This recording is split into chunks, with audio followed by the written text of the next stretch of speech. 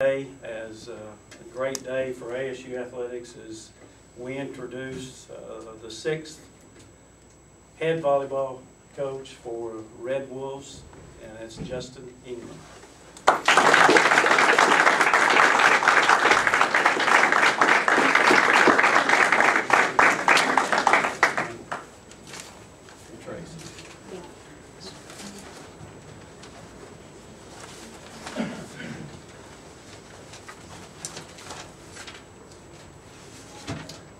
Thanks everybody for coming out. This is truly an honor to be selected as the head volleyball coach at Arkansas State University. The foundation of this program has been established, and it's been established for years, and that's through what the previous coaches have done, and through their hard work and their effort this program gets to keep moving forward, and I look forward to that.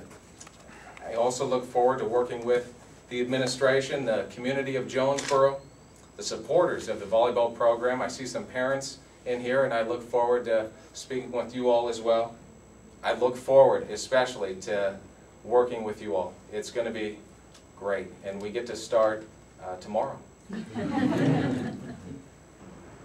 The history is tremendous. I think there had been some people here that were coaches and had success.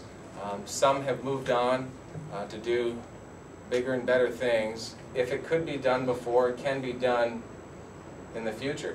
And this is a great conference. The Sun Belt Conference had 3 teams in the NCAA tournament this past season, which I believe is a record high for the conference. The ability to not just participate against those teams, but to compete with them and have a chance to beat them, that's where I want to be. You know, on the court, there are things that are proven successful, and I think simple is good versus complex. I think that complex can make things confusing for the athletes. Have you ever been a head coach at a high school or anywhere else, and do you feel like you're prepared and ready to take on the challenges of being a head coach for the first time at this level? I've had great mentors and great people to teach me. I'm more than confident that it's going to be great.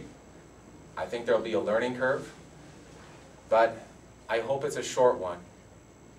Mostly, it's going to be about how the players, how we can come together, how we can have a great relationship and learn as fast as we can together.